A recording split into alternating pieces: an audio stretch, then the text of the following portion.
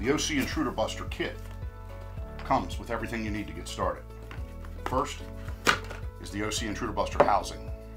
Next, we have a DPS OC refill, the activator, ballistic trip line, safety pin, wall mount, mounting screws, and the sear.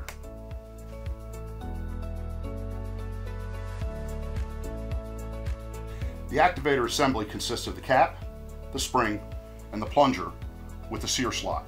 Easily assembled, spring over the plunger, plunger into the cap. For demonstration purposes, we have attached the mounting bracket and set up our trip line and rig ahead of time. First thing you do is insert the safety pin into the housing, making sure it goes all the way through and you can see it on the other side.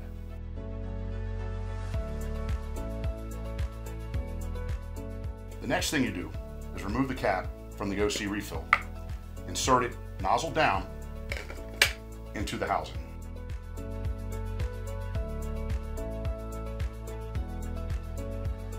Step 3, you take your activator assembly, you turn it over.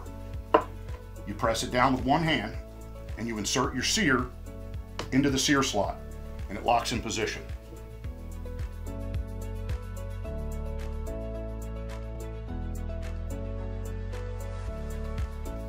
Step 4, we take the activator assembly, we screw it to the bottom of the housing, leaving just enough space to slide it on to the mount. Once it's on the mount, you just tighten it up, making sure that your sear is pointing in the direction of your rig. And then you connect your rig. The system is ready to go. You inspect it, you pull the safety pin, and now this unit is live. Number 6, when approaching an unactivated live unit, the first thing you do when you return to it is insert the safety pin. Without that safety pin, accidental discharges happen very easily. The OC Intruder-Buster is basic in design, but extremely effective in protecting an area. Additional DPS refills are available, as well as inert units. See your dealer for details.